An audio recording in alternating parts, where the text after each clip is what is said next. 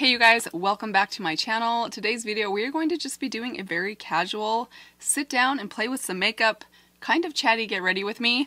I knew I needed to film a video today so I could get one up for you guys in a couple of days because we are actually getting ready to travel out of town for a few days for my son's baseball tournament. But as I was sitting down and thinking about what I was going to film, a lot of the video ideas that I had listed out in my journal, I just wasn't really feeling. Some of them take a lot more preparation or a little bit more research and planning, and I just decided, you know what? I kind of just feel like sitting down and just coming up with something, just playing with some makeup with no real purpose other than just having fun. So I hope that you guys are okay with that. I have some fun stuff that we'll be playing with today.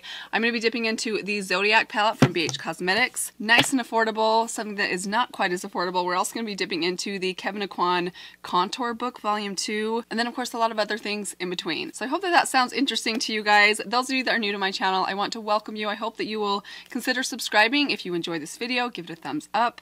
And with that said, let's go ahead and just get into the makeup. So we're going to kick things off with the complexion. I'm going to go into this primer right here. This is the Physicians Formula Spotlight Primer. This primer is probably nearing the end of its life. I've had it for about a year now, and I know I probably should declutter it soon, but there's quite a bit of product left inside of here, and I really do like this primer as like a glowy base. It is very, very glowy though.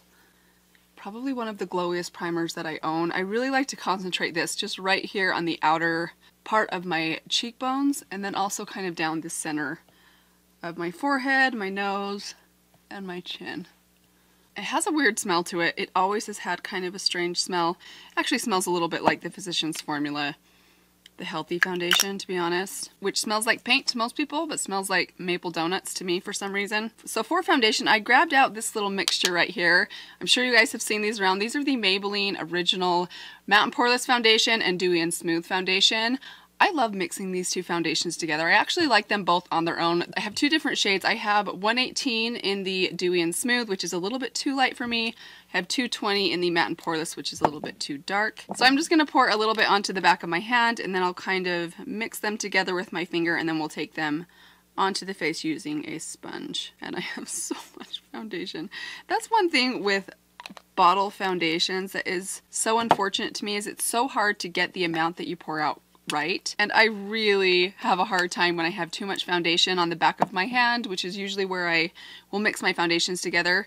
It is so hard for me to then wipe off or throw that foundation away. I mean, I do, but it pains me to do it. Anyone else feel that way when you feel like there's so much product that you're wasting and it just makes you kind of cringe? So I'm actually just going to take that little concoction and dip my sponge directly into it and just go right onto my skin. So I would love to know how many of you have tried out this foundation. So this afternoon I was watching Emily Noel's channel. She had a video that she posted on TikTok recommendations. She basically had just kind of discovered TikTok and been looking at some makeup tutorials and recommendations that she'd seen on there, and then basically did a video of the drugstore products that TikTok recommended. And this was one of the foundations that she mentioned, and it just got me to thinking, I do love that foundation. I've talked about it in videos before. I feel like for the price, this is such a great drugstore foundation, and they're so affordable. I want to say they're under $5, I think. Maybe right around $5. But if you guys have a foundation maybe that you bought in the wrong shade, this is a really good option to go find like a lighter shade. If the foundation, say that you bought a high-end foundation and the shade was a little bit too dark, depending on whether you like more matte or more dewy finish, you can pick a lighter foundation in these and use them to mix in to other foundations to get them to work and not break the bank, which I do all the time. So for concealer, I pulled out the Revlon Candid Concealer. These are relatively new to me. I've been testing them out for a couple weeks now, and I really like these concealers. I have two shades of them, one that's a little bit too light, one that's a little bit too dark, because honestly these were two of the 4 shades they had left at my Walmart. So I picked them both up and figured I could just combine things together, which is kind of, you'll kind of see a theme here today, guys. But hey, I feel like that is real life, right? How many of us get the shade match perfect all the time? I almost never do. Am I the only one? So I'm just going to take those on the back of my hand, and depending on what areas I go into, I'll kind of combine them differently. So I'm going to start off with just kind of like a 50-50 mix of the two colors, and we'll go dot these onto a couple of blemishes that I need to conceal around my nose. And then just a few pigmentation marks that I have kind of up here on the sides of my eyes. And then on my nose I've got a couple marks as well. Fortunately, because those are so difficult to fade. So with this concealer, when I'm putting it on my under eye area, I love using my finger. There's something about the way that your finger just really presses it into the skin and just the warmth of your finger that really makes this concealer become one with your skin, which sounds a little bit odd and cheesy, but it's the perfect mix of like hydrating without being sticky or tacky or overly dewy. It's a nice concealer. I really feel like if you have more mature skin, a little bit more on the dry side, give this one a try. If you're pretty light-handed and careful with it, it's just super lightweight. It conceals really well, but it does not feel like you're wearing anything on your face or even look like you're wearing product on your face. It's pretty amazing.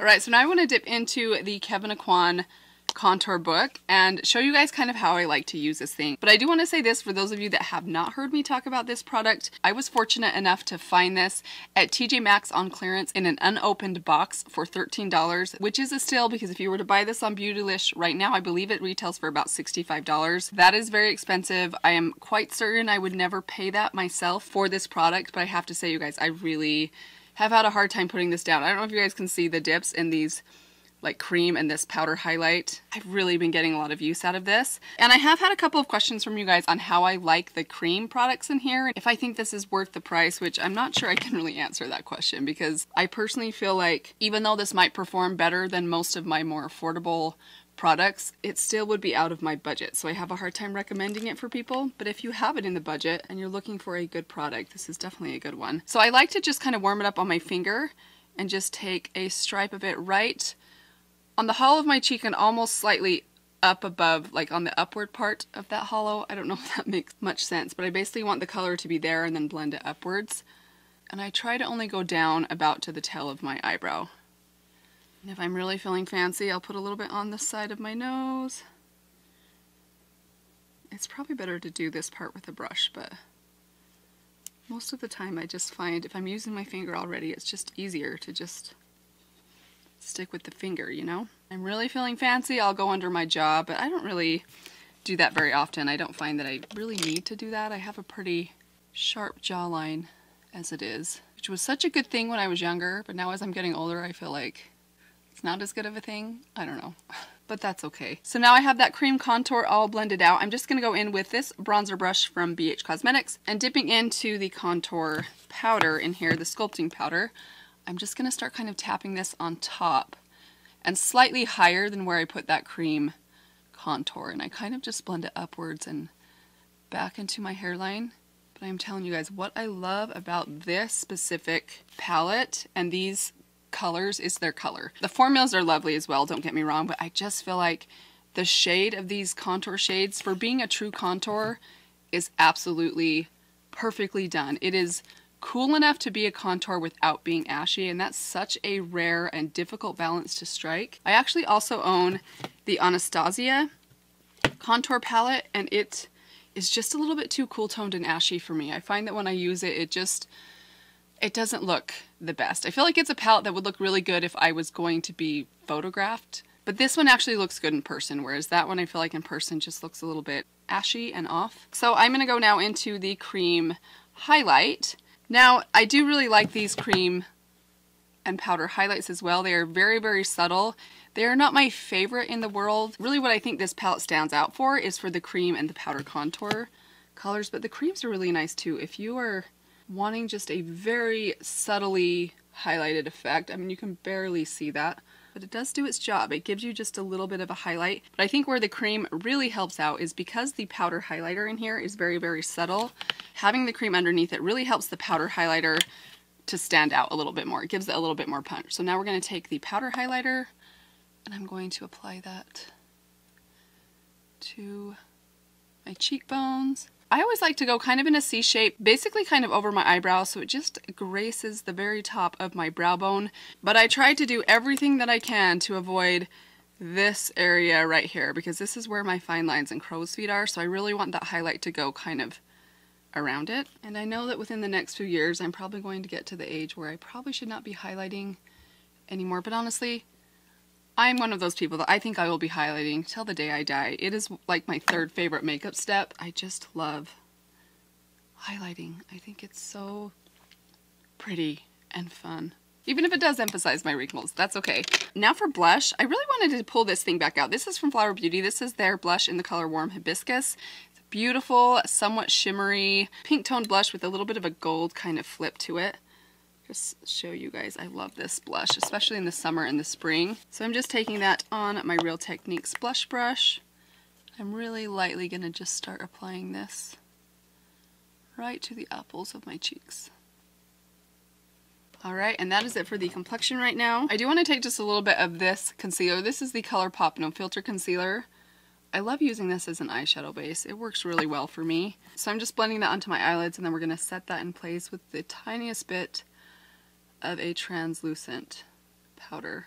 Alright, now we are all set for eyeshadow, and for eyeshadow I want to go into the BH Cosmetics Zodiac palette. I do want to start off by saying this. I know that I've mentioned, I think in a video or two before, that I have been planning to do kind of a roundup of all the BH palettes that I picked up over the Christmas break. For those of you that don't know, I did pick up the original Zodiac palette. I also picked up the Zodiac Love Signs palette, along with the Desert Oasis palette and the Love in London palette. So I told you guys in January that I did actually film a video where I used all 4 of the palettes and kind of compiled it into one video where I showed you guys how each of the palettes performed. I never got that video edited and uploaded, and I can't really edit it now because that was during my January theme of my full month of nothing new, and a lot of the conversation that I had during the video doesn't really make sense because we're not doing that full month of nothing new anymore. Anyways, I didn't get the video edited, and I've been intending to re-film that video, but I've just been having a really hard time finding the time to do that because those are the type of videos that take quite a while to film and to edit. So for now, we're just going to go in with the Zodiac palette, but please, if you guys still want to see that, if you want to see the other palettes, please let me know which ones you most want to see. Please be patient with me. I will do my best to get to them as soon as I can. I have this terrible habit, and I always have, of over-promising and under-delivering. I always think that I can do more than I actually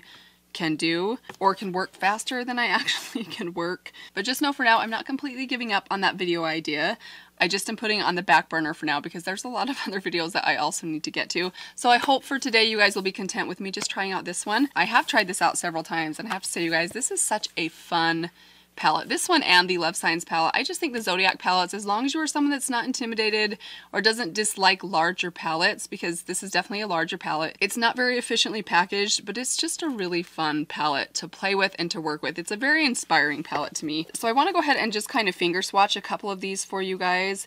I love these shimmers in here. These are their baked shimmer formula, which is different than the shimmer formula inside the Desert Oasis and the Love in London palette. Those are traditional, very creamy, not creamy, but very opaque foiled shimmers, whereas these ones are a little bit more sheer and lightweight. But for how lightweight they are, they still have a lot of intensity to them, and if you wet these, talk about foiled, they are so stunning. Guys, look at these greens. I feel like these are just the mood I've been in lately, but I do feel like I've done a lot of green toned looks on my channel recently. So I kind of want to do something else. I'm leaning maybe towards like the purple and pink side right here. Honestly, I could just swatch these all day. Look at that pink. Oh, that's so pretty. Look at this color, Cancer. I actually am a Cancer. And that is a pretty steely blue. Ooh, how fun. Maybe we'll do like a blue and silver look today. I don't know, I'm kind of feeling this right now. So I think I'm leaning towards that. I kind of want to do this kind of blue and silver right there. So let's first start off by going into this kind of pink tone shade right here, the matte shade. I do want to swatch this matte for you guys as well. These are really nice and creamy mattes.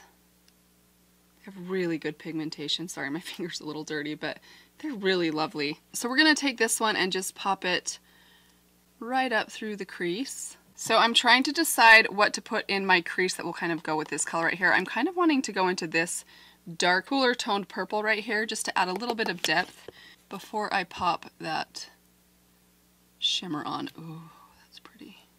And by the way, this is the Wayne Goss number 18 brush. So I'm trying to just lightly almost wing this up a little bit and then pull it over just along that outer corner right there just to add some depth and kind of sharpen that shape just a little bit.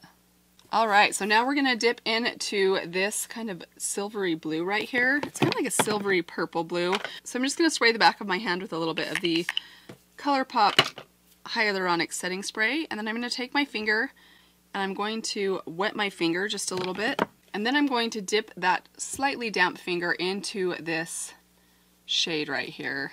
Oh, did you guys see that?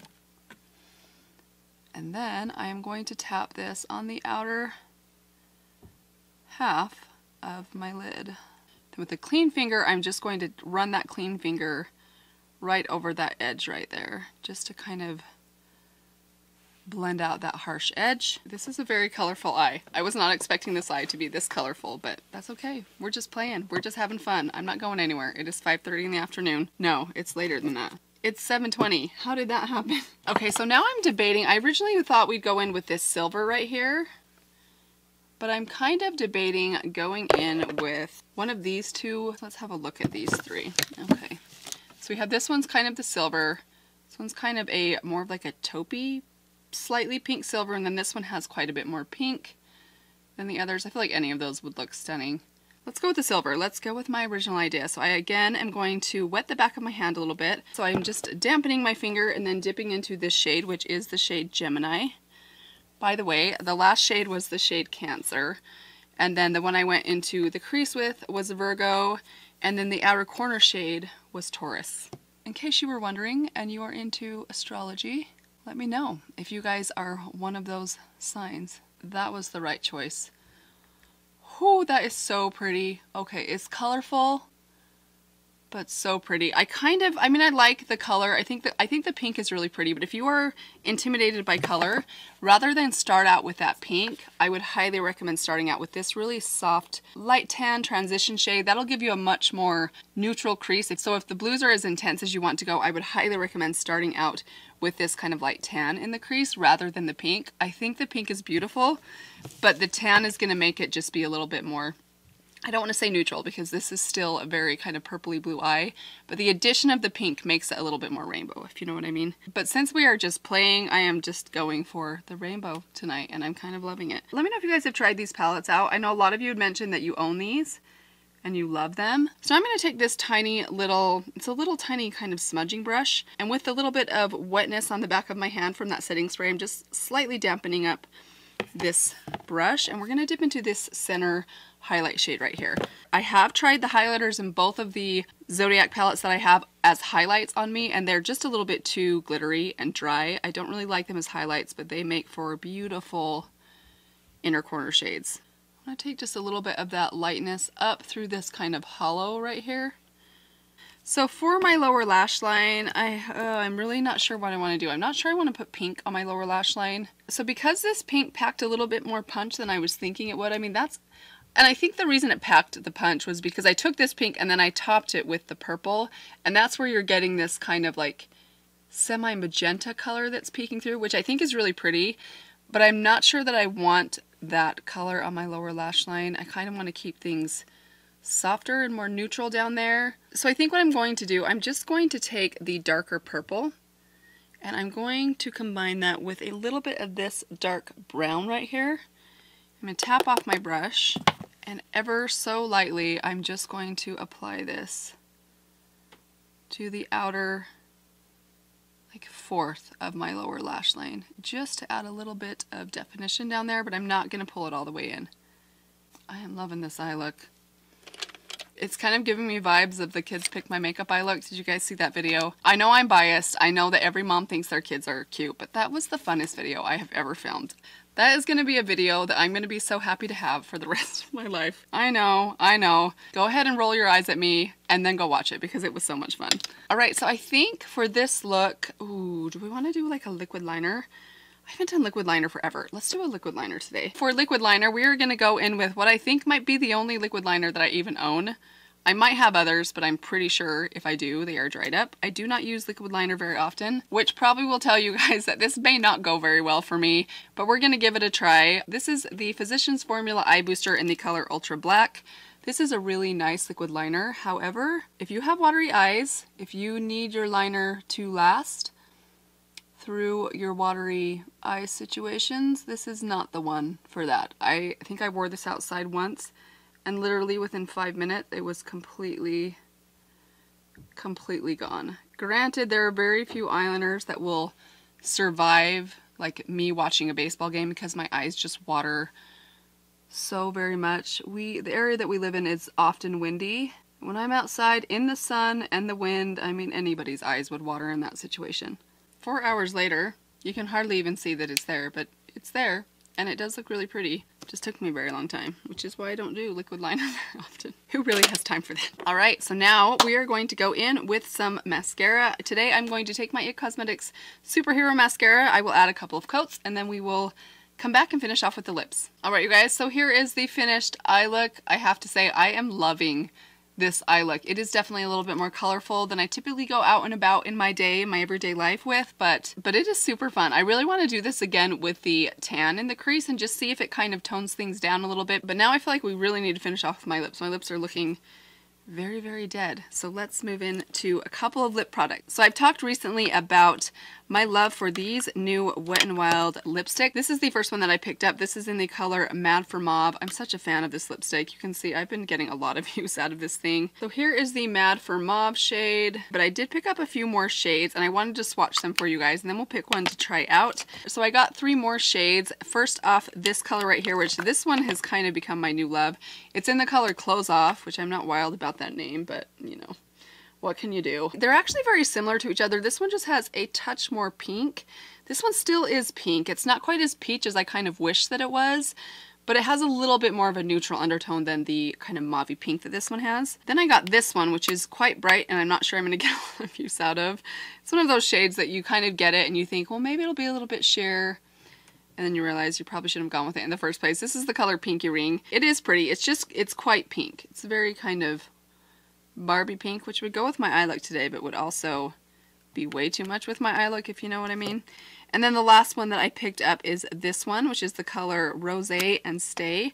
This is a kind of a mauvey pink that's just a little bit more deep. It actually reminds me of the mauve right here, but it has a little bit more of like a purpley pink tone to it than a rose color. But I want to start off by going in with this lip liner. This I just picked up from Milani. I went to replace my Milani 03 Nude lip liner and they were out of that color. But I got this one. This is in the color 06 Spice. I already wiped off those swatches, but let me go ahead and swatch this one for you guys. You can see it's a little bit deeper. It's also a little bit more brown. I hope this still goes with this look. We are going to kind of smudge this liner out. And by we, I always mean I. We, like you're going to help me smudge out my lip liner.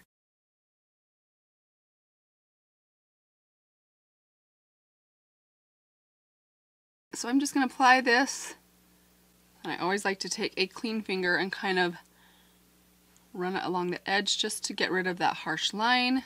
Okay, that's definitely a little bit more brown toned than I feel like goes with this eye look. I really hope that this pink color kind of brings it back for us. I'm actually kind of thinking I might want to combine these two shades. Let me start off by putting on the color Close Off for you guys so you can kind of just see what it looks like on my lips. So pretty. So pretty. It doesn't go with this eye look though. I really need something more pink. Let me try and add just a little bit of the bright pink and just see if we can maybe shift this color a little bit to a more kind of cool tone pink without being over the top. Okay, I still feel like that's a little bit too brown, but I'm just going to really lightly kind of dab this on. Okay, so that looks a little bit better, and now I know what I think I want to do. We're going to go in with this right here. This is from Fenty Beauty. This is their lip gloss in the color Confetti. I feel like that lip really nailed it. It's a very pink lip. I don't usually go this pink on my lips. I mean, it's not like bold, but I normally like to lean a little bit more peachy with my lip color, but I really couldn't do that with this eye look. I feel like this eye look called for a pink lip for sure. And with that, you guys, that is it for this makeup look. I hope that you guys had fun just sitting down and playing with some things I just wanted to kind of reach for and play with. But I love this look that we came up with. I think it's perfect for a makeup play date. Maybe not the grocery store, but I would wear this on a date, and certainly for a makeup play date. But that is it for today. I would love to know what makeup products you guys are enjoying right now. I would love to just know one makeup product that you just have fun using anytime you reach for it, regardless of what that is. I hope that you guys enjoyed this video. Thank you so much for stopping by. I so appreciate your guys' support. If you are new to my channel, if you enjoyed this video, if you have enjoyed my other videos, be sure to subscribe before you leave. I would love to have you on board. But that is it for today, you guys. I hope that you guys have a good one, and I will see you all very soon in my next video. Bye. So I'm just going to pour a little bit of the, oh Mandy, Clumsy, clumsy fool. So with this conceal, Mandy.